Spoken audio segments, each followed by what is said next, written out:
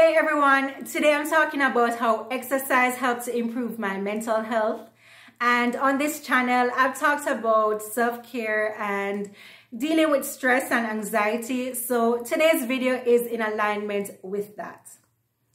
So I started this channel and my blog Rejoicing with Purpose because I wanted to share lessons that I'm learning mainly on my faith and purpose journey. And I share these lessons so they can help you and hopefully they can be a source of inspiration and motivation. On my purpose journey, I've dealt with stress and anxiety, and I've found different ways to overcome, like trusting God, engaging in hobbies, and exercising. So today's video is going to be about exercise and how it helped me, and I'll share some tips on how you can get started. Okay. The first benefit I want to talk about is it helped to boost my mood. So I realized that whenever I exercised, I felt better. Like there was just this shift in my mood and it made me less emotional. And studies have shown that when you exercise, endorphins are released. And if you don't know what endorphins are, they are hormones that are sometimes referred to as feel-good hormones because they do exactly that. They help to make you feel good. And I also noticed that when exercise is a part of my regular routine, I'm less irritable. So I tend to have like more patience with people. And I also tend to be more optimistic. So I don't get sad and flustered as easily when things don't go as planned or if I'm faced with a challenge or an unexpected setback. And that leads me to the next point. Exercise helps me to think more clearly. So what I noticed is that after my workout sessions, I realized that I was less worried. I didn't think so much about the things that were bothering me, like the workload and the deadlines.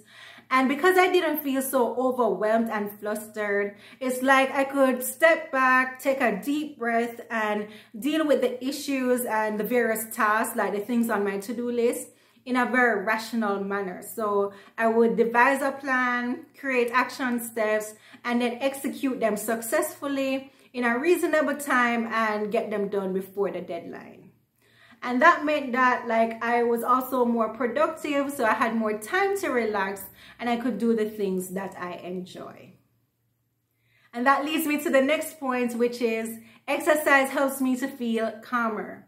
So whenever I do my workouts, I make sure that they're vigorous enough to increase my heart rate. And I found that that kind of exercise, it forces me to breathe deeply, which helps to calm my mind. And I've talked about deep breathing on this channel before. I talked about it in my video about self-care ideas.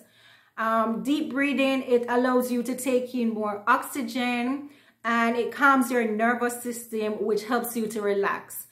And this makes it easier for you to fall asleep. And I've found that it also helps with my appetite, like helps it to return to normal.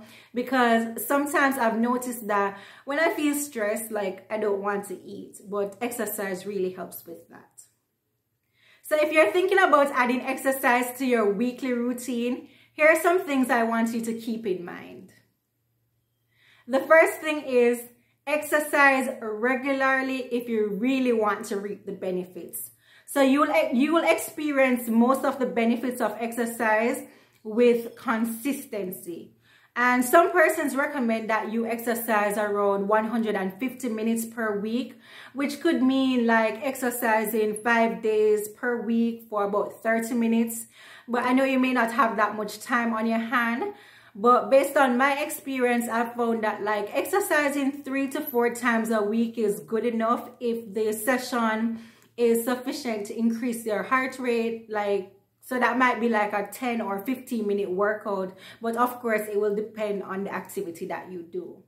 And that leads me to the next tip, which is start at your pace. So don't try to run a mile on your first day, especially if you know you haven't exercised since high school.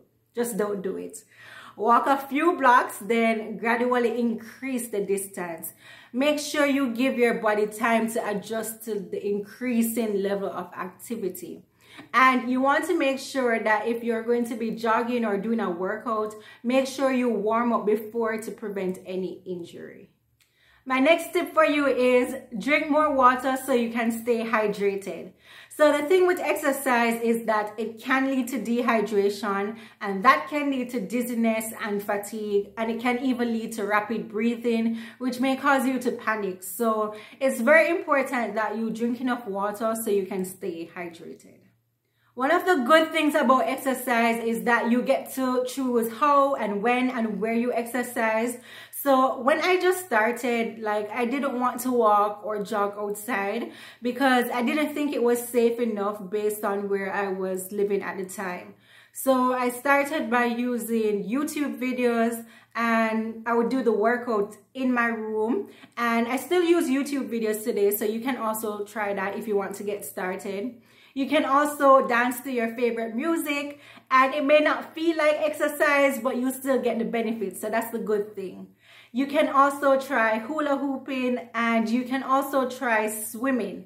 And if you cannot swim but you have access to the sea or the pool, you can try walking in the water, because that will be a good workout because you'll have to push against the resistance of the water. And if you live in a city, then you can go window shopping at the mall, and then you can take the stairs instead of the elevator or the escalator. Alright, so that's it for today's video. If you found it helpful, then make sure to like and share it, and even leave a comment below.